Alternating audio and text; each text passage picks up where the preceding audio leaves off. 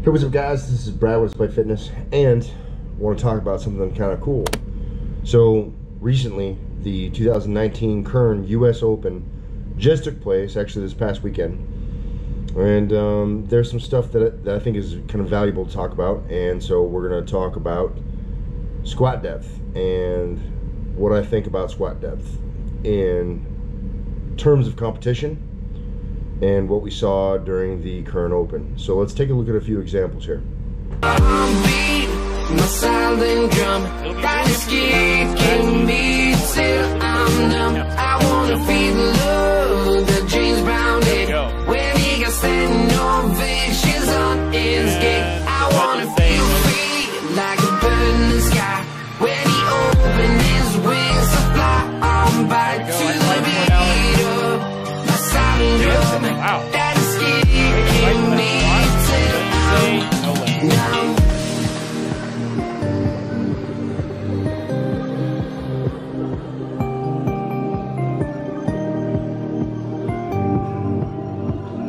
Attempt and no lift. I wanna feel free like a bird in the sky when he opened his wings to fly on by to the beat of my silent drum that is kicking me till I'm numb.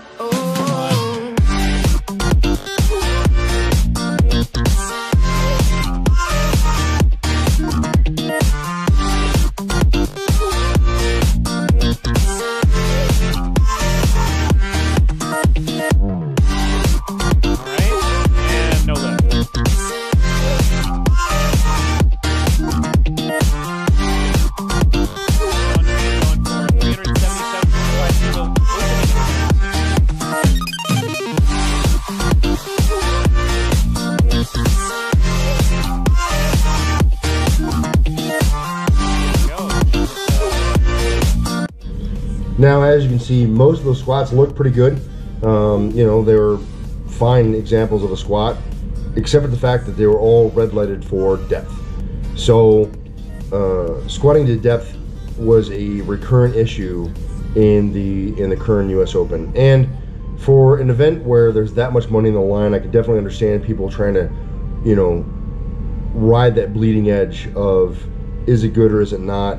You know, they don't want to move weight any further than they have to, and to some extent I understand that.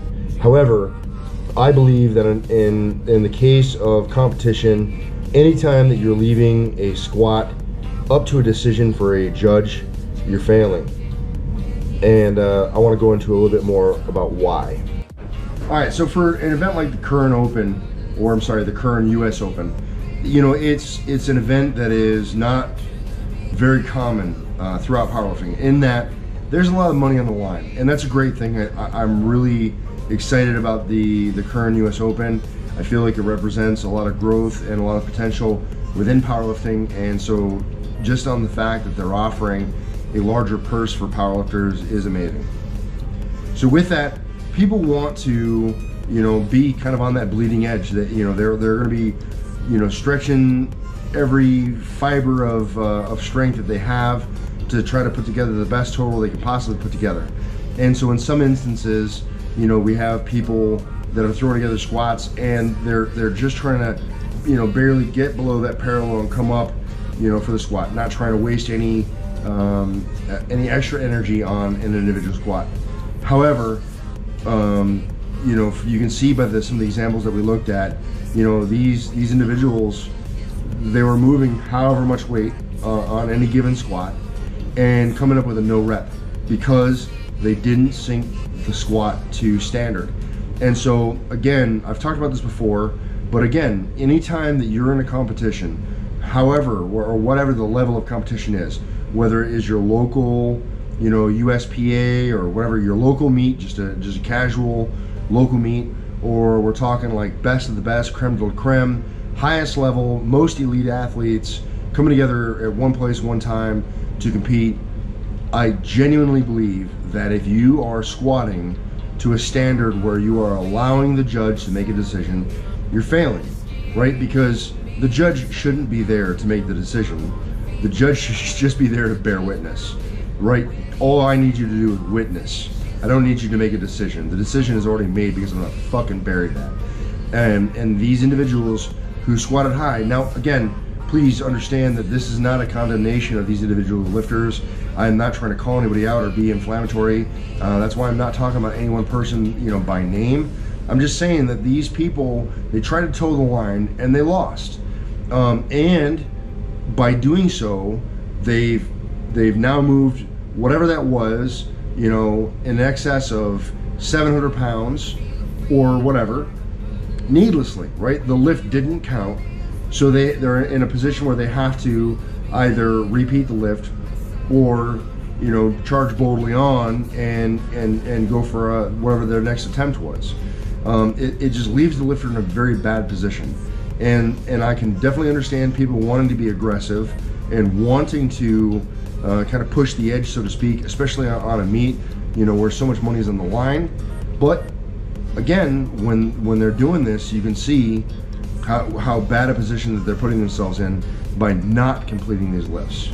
So especially for you newer, younger lifters that are out there, and that doesn't necessarily mean younger specifically, but anyone that's new to powerlifting, right? So whether you are 50 doing your first meet or you're 17 doing your first meet, you know, the best advice that I can give you is, you know, work within the confines of your own strength, right? So compete against yourself, do the best you can, and try to move your total up every single time that you compete. Be aggressive, but don't be so aggressive that, you know, you're leaving yourself no margin of error. And like I said, these individuals were pushing so hard and trying to lean so far forward and cut it so close that they left themselves in bad positions, and doing what they did not help them in any way, shape, or form during this competition. So I just kind of want to highlight that as a methodology or as an approach for competition. For anyone that may be out there curious about leaning forward and competing themselves and how they're gonna, you know, do their own attempt selection, you know, my best recommendation is open up with a weight you know you can get by any shadow of a doubt. Like there's no doubt whatsoever that you can get that opening lift, and hammer. And then every other subsequent, specifically for here, squat, ensure that you're burying those squats. You're not giving the judge an opportunity to vote, they're just bearing witness. And I think that if you continue to do that, it'll yield success for you throughout your career, and save you from heartache for missing lifts that you know you could get if you'd have just taken the time and the energy to sink it just a little bit lower. Yeah, I never spoke to anybody before that regretted sinking a squat, but I have talked to a lot of folks who regretted not giving a squat just a little bit more depth. So for any of you that are out there, consider going a little bit deeper. Don't try to be on that bleeding edge. Sink your squats. That's it, guys. If you have any questions, comments, or concerns, leave in the chat box below. Again, please understand that I'm not trying to be inflammatory or call any out or any lifter out specifically. This isn't about calling anyone out. I understand what people's desires were and what they were trying to accomplish by cutting it close. I'm just saying for the average lifter, for most lifters, this is not a sustainable model, and this is not a model that will yield much success on the grand scheme. I think it's far better to ensure that you commit a little bit extra resource of time and energy, bury your squats, and that way you don't have to double dip and repeat a squat that you've already completed but just hit a little bit too shallow. Anyway, food for thought. Leave your comments and your thoughts below. Let me know what you think. Are you guys a fan of cutting it close and going on that bleeding edge of, is it good? Or are you a fan of leaving no question in the judges' minds, as I am? Because that's definitely where I stand. Yeah. Questions, comments, or concerns, leave in the chat box below. I'll be sure to respond. I appreciate you guys checking out the video. Definitely help me out with likes, shares, and subscribes. If you've watched 2 or 3 videos, it's probably time to sub up. That was a sub. It just happened, and you should do it too. Yeah.